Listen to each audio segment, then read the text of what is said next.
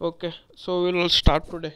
Okay, so the so today's concept is the shouldering and bracing that we are going to discuss in the model number 5. Okay, the shouldering,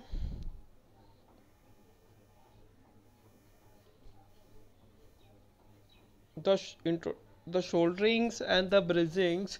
These are the both two different methods which are being used for joining two dissimilar workpieces. Okay, so both are having the operational principle difference. Okay, but these are some of the one types of joining methods. Okay, shouldering and the bracing are the joining methods with the helps of the filler materials, okay, which are being used for joining two dissimilar methods. Now first we will see the shouldering.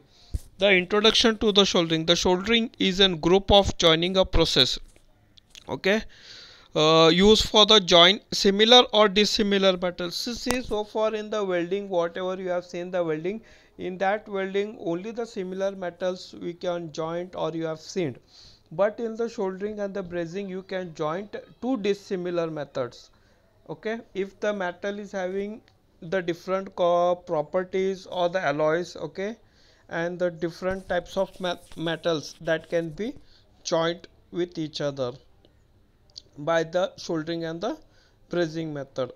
By a means of the filler metal, those melting temperature is below 450 degrees Celsius. Over here the filler metal is being used which melting temperature is below 450 degrees Celsius. So which are the filler materials they are using? The filler metals usually called the filler materials usually the filler materials usually called as solder and is an alloy of a tin and a lead in various proportions. Okay, now the following of the molten shoulders. So see the filler materials which is in the welding and normal processes of the welding you have seen so far, there it is called as an electrode. Okay, now over here the filler material in the soldering is called as an shoulder. Okay, the name for the filler material is given as a shoulder in an, and it is made of an alloys of tin and the lead in a various properties. Okay, the tin and the leads are the major contents which are used in the filler materials.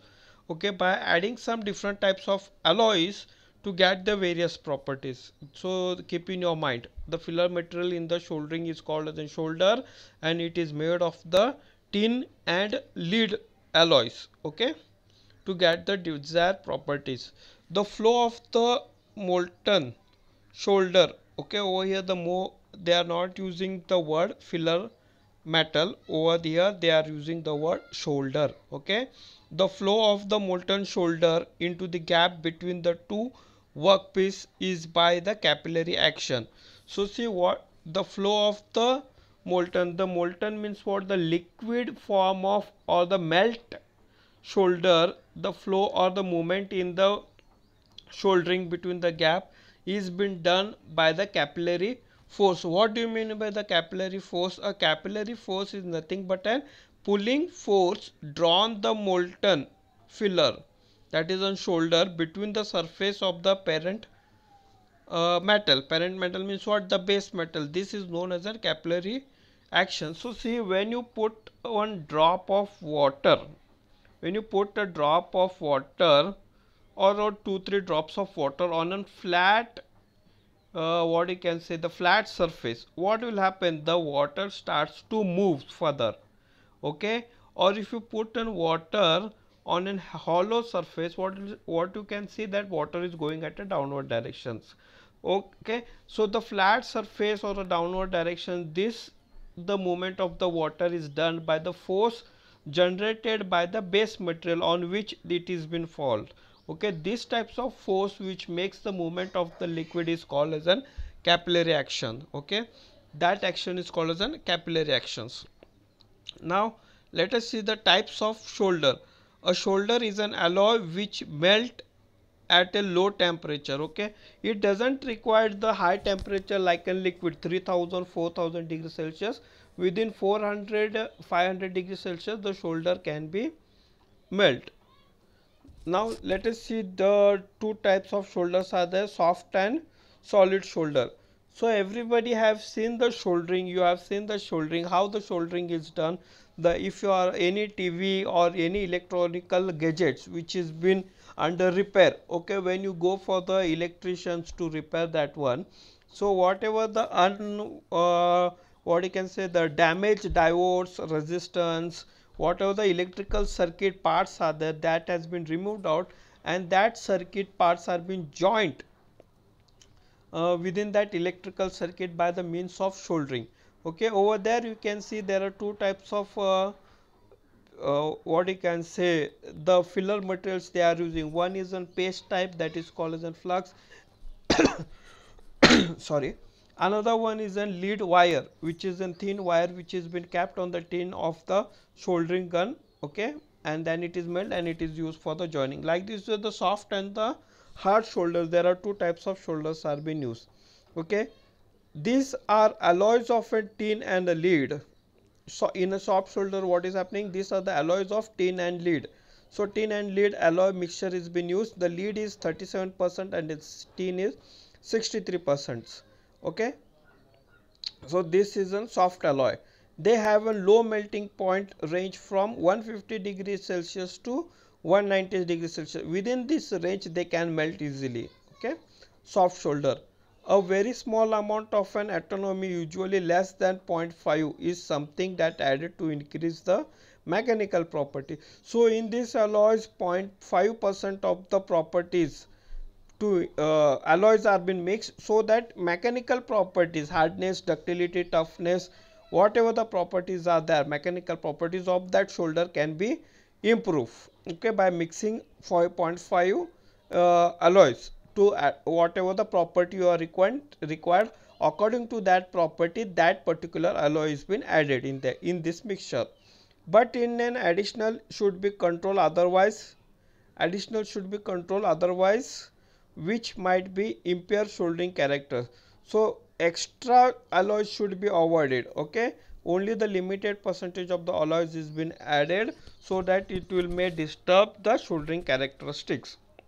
Now next we can see the soft shoulders are used in those applications where the joint is not subjected to a heavy load and a heavy temperature.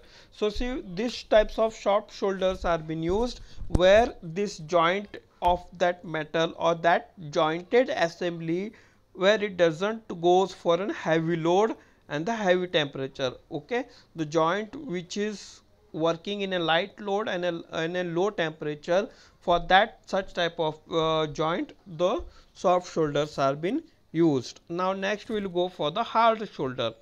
What do you mean by the hard shoulder? The hard shoulder, a silver alloy with a lead. So see over here, the silver is added, alloyed with a lead. For example, the lead is 97% and the silver is 2.5%, or a silver alloy which or a silver alloy with the copper and the zinc.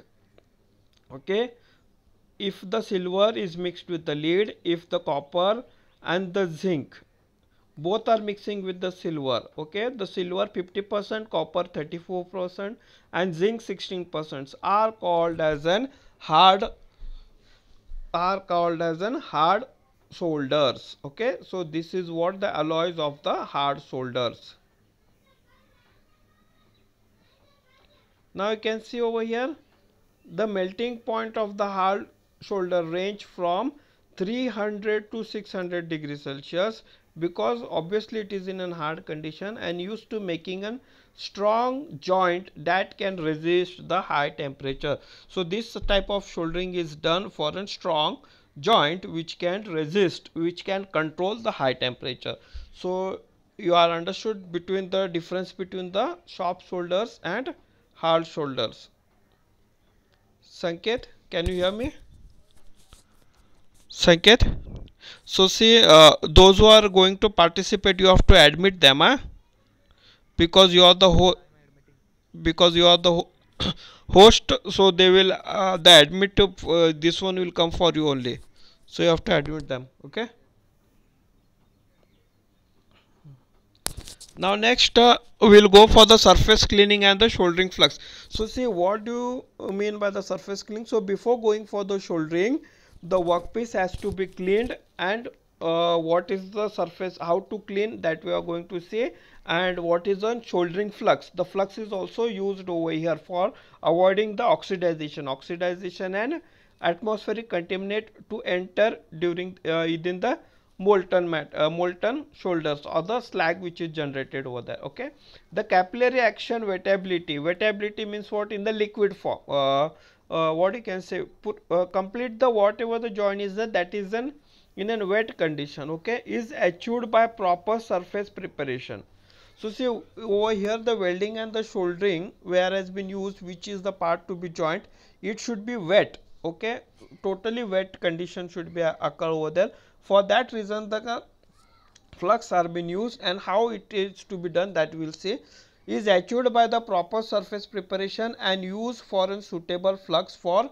So over here the flux is being used for wetting that area, okay, and the cleaning the surface to be bonded.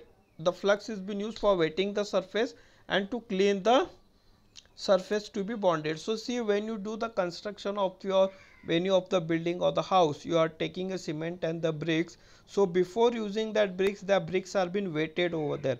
It has been dipped into the water and it has been cleaned, or before applying the cement, that wall is been also been applied by the water so that it can contain the moisture and it should be wet so that the cement can what you can say, get stick to that wall properly. So like this way over here also, whatever the shoulders we are going to be used to joint, before that the particular area or the joint should be wetted, okay. So how it is been carried out, let us see.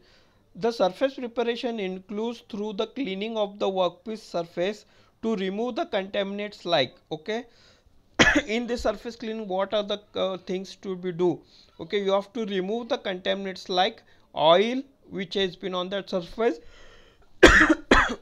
sorry, rust, okay, scaling nothing but the different types of layers of the dust, okay, whatever the paint is there, that is called as a scaling.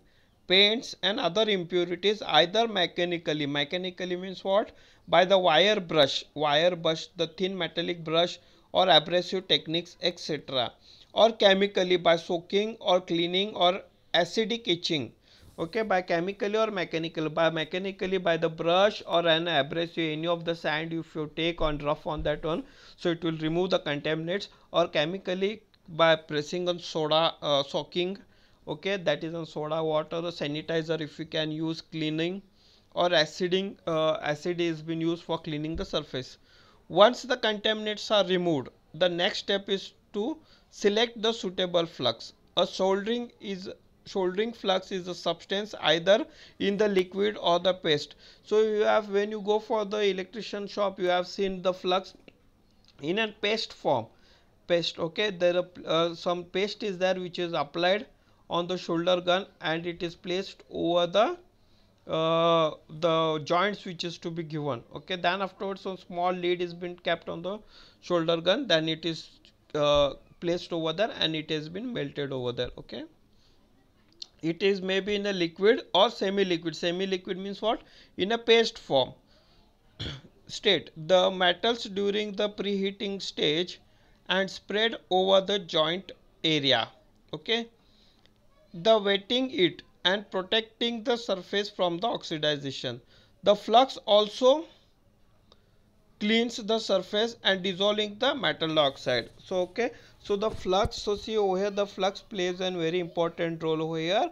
The liquid semi liquid states that melts during the preheating stage and prepares over the and spread over the joint area, okay, it's spread over the joint area, wetting its, okay, it wet its, okay, and protecting the surface from the oxidization. What do you mean by the oxidization? When the wet surface come to the contacts with the atmospheric gas, the chemical reactions occurs. Due to that chemical reaction occurs, whatever the metal parts are there, they undergoes for the oxidization, just like an corrosion, okay. If you have seen the corrosion, some of the shutters, metal shutters for the shop, homes, okay, जंग तिन्नोದಂತಾರಲ್ಲ जंग धरते, that is nothing but the oxidization. When the water falls on the uh, metal particles, when it comes to the contact to the atmospheric air, okay, when it comes to the contact to the atmospheric air, so the chemical reaction occurs, the rust or the corrosion starts, that is called as an oxidization, okay. And thus the flux also cleaned the surface, and dissolve the metallic oxidization, dissolving the metallic oxidation. So that flux removed the metallic oxidization.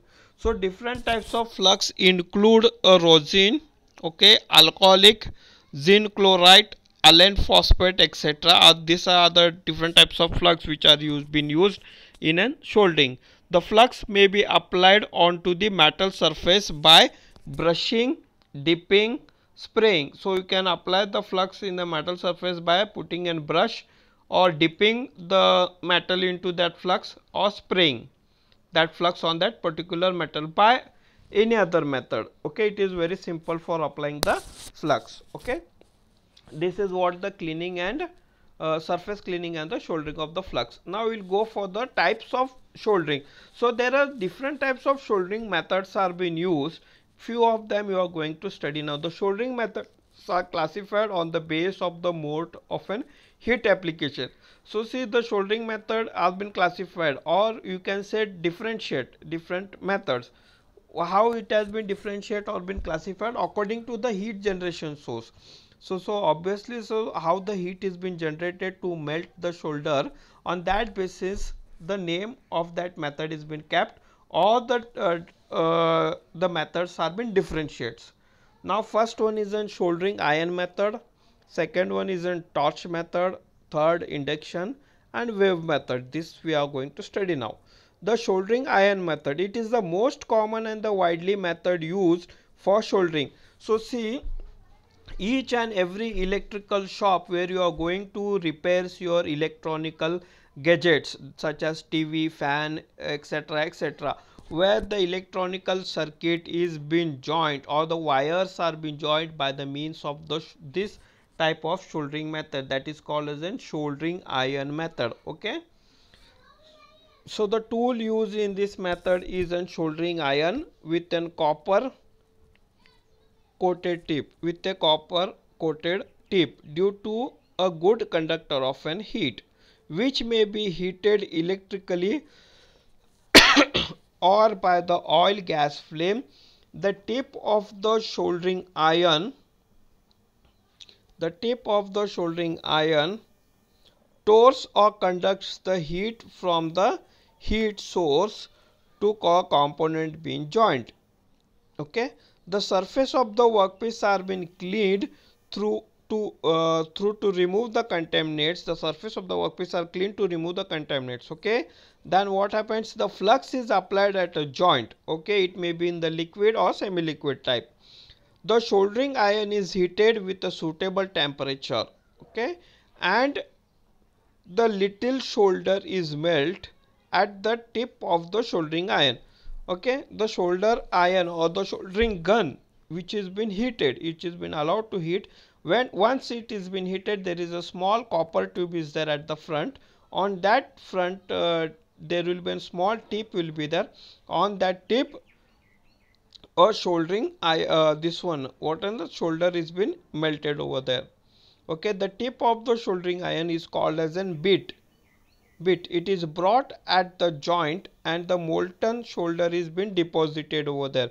If the solder is placed on that tip, it will starts to melt, okay.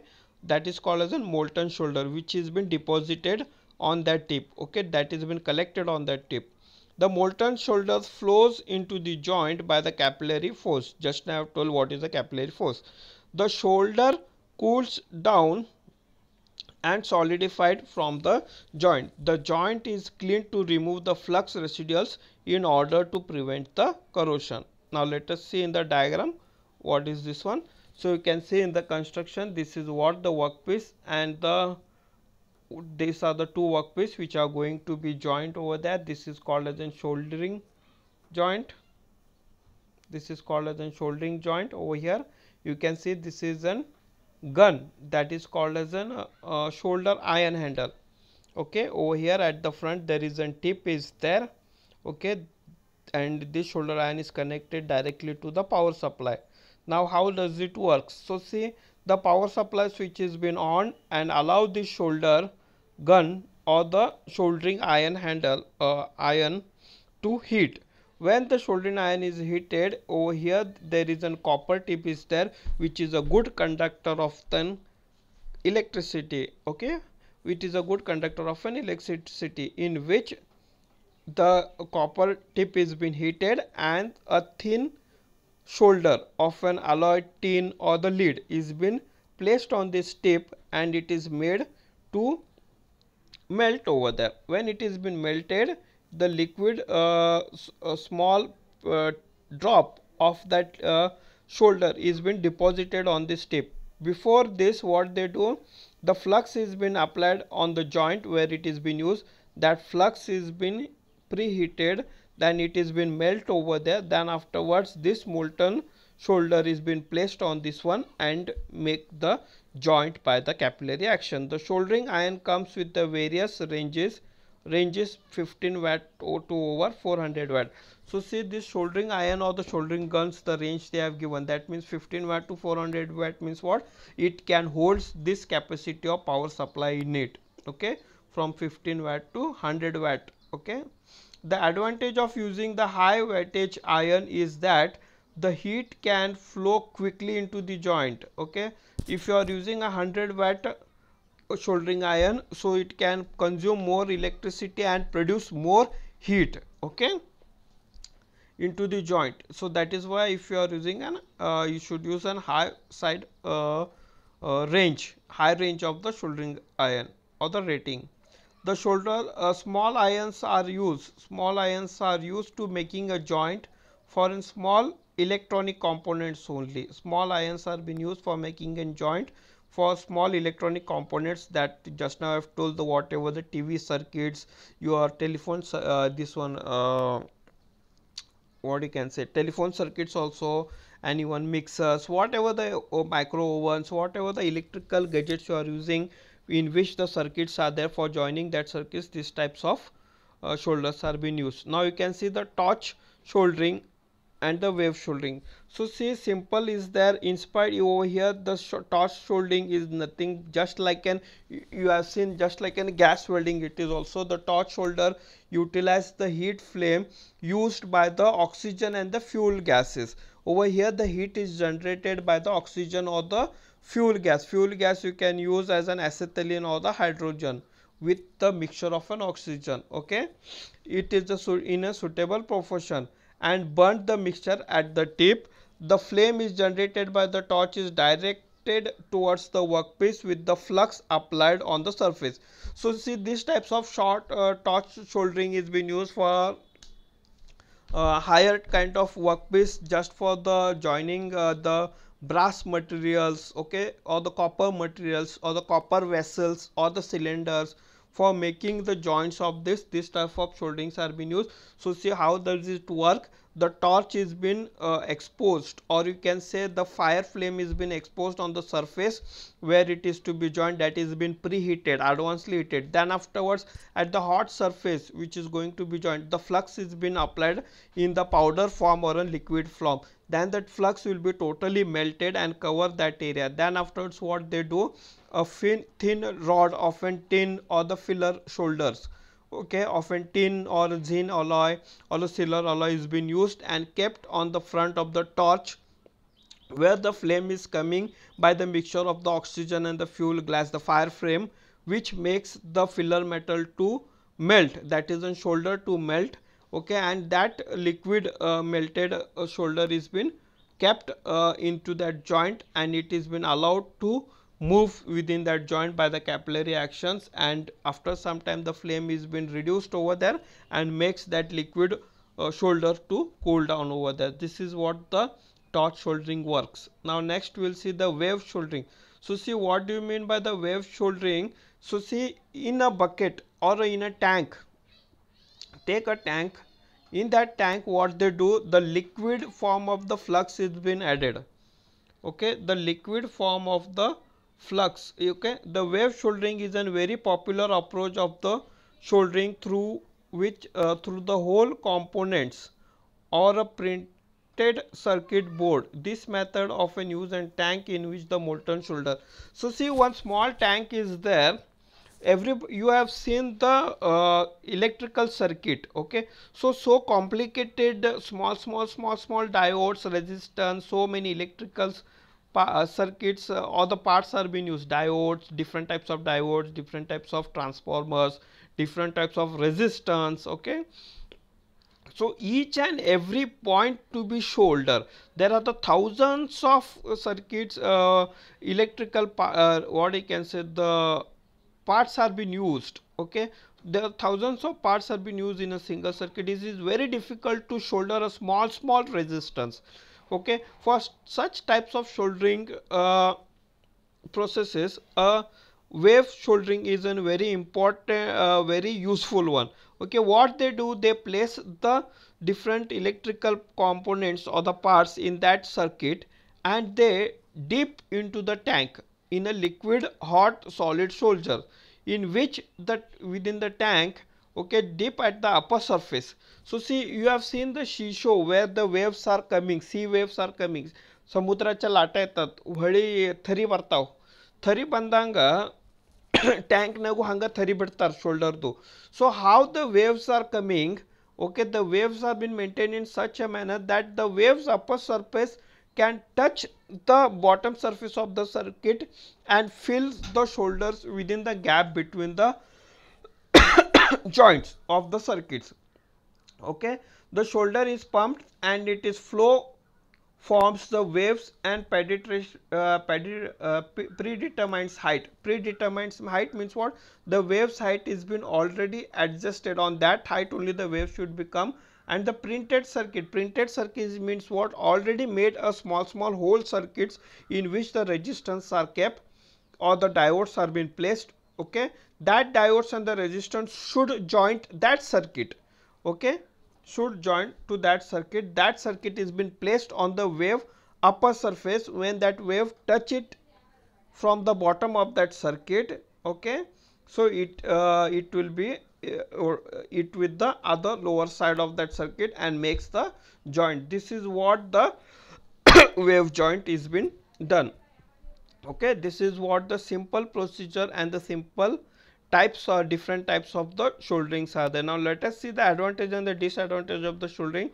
So the advantage is the lower requirement, lower temperature processes, hence no thermal distortion and the residual stresses in the joint because the heat affected area is very less and the heat releasing area is also very less. Sorry, so there is no doubt more residual stresses will be generated over there.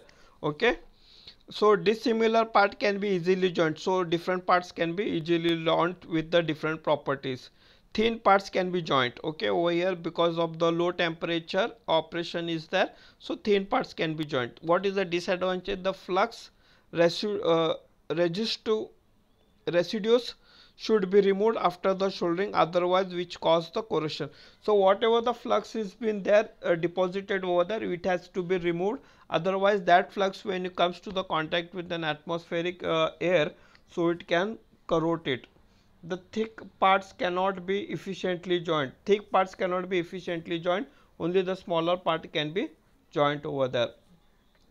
Shoulder joint cannot be used in a high temperature application. Okay, so this is what the major disadvantage. Whatever the shouldering parts are been there, which cannot be used at a high temperature for joining purpose. The strength of the joint is very low. Okay, now let us see what is an brazing and the types of brazing.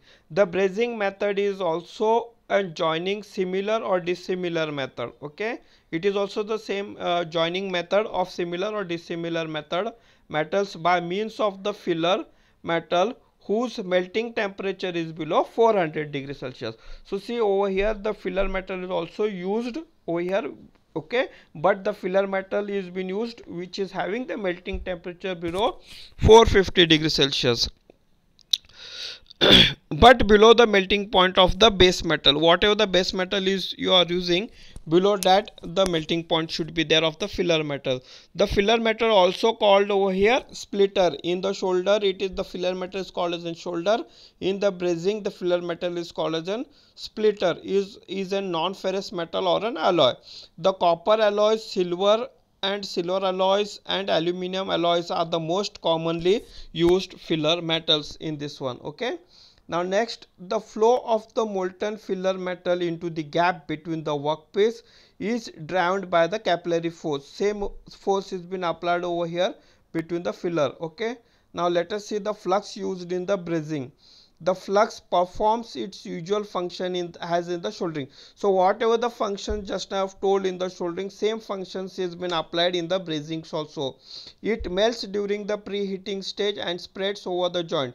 So over here see dear students, keep in your mind, in the brazing soldering some of the methods doesn't require preheating, but in the brazing the preheating is must and should, okay, of the workpiece. Preheating means what? Before going for the brazing operation the workpiece is been heated in advanced. Okay. Then it is also cleans the surface, resolving the metal oxidization. Okay, the flux is work like in cleaning the surface and the metal oxidization. The flux used in the brazing is available in the powder, liquid and the paste form. Okay. The one method of applying the flux is in powder form. It to be dipped the heat ended of the filler rod into the container of an powder flux. Okay, so see, whatever the filler rod is there, that is been dipped, okay, into the powder of the flux. The flux which is in the powder form, in that powder container or the box in which that flux powder is been kept, so the filler rod is been dipped in that one and it is been used for the brazing purpose.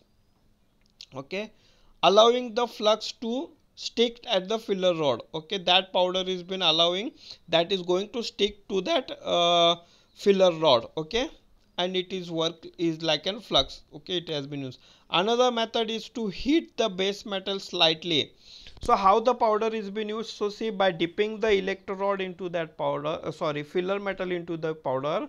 Okay, when you dip the filler metal in the powder, okay, so it will stick to that filler rod. This is the first method. Second method is that just preheat or heat the workpiece which is to be joint and sprinkle the powder on it. Whatever the powder you are using, you have to sprinkle on it. Okay, then the powder will go and stuck to that joint and allow the flux to partially melt. Wherever the powder is been sprinkled, that particular place the powder starts to melt over there and stick to the base metal, melt and stick to that base metal. So this is how the flux is been applied in the brazing. Sometimes it is undesirable to mix the powder flux with the clean water. So you can, for making a paste, so you can clean mix that flux powder with an water. So like this way the powder, liquid and the paste form is been used as a flux. So you see, in the powder form the filler metal is been placed in that powder. In the liquid form the workpiece is been heated, okay, preheated, advanced heating before the brazing. On that hot workpiece the powder is been sprinkled or spread.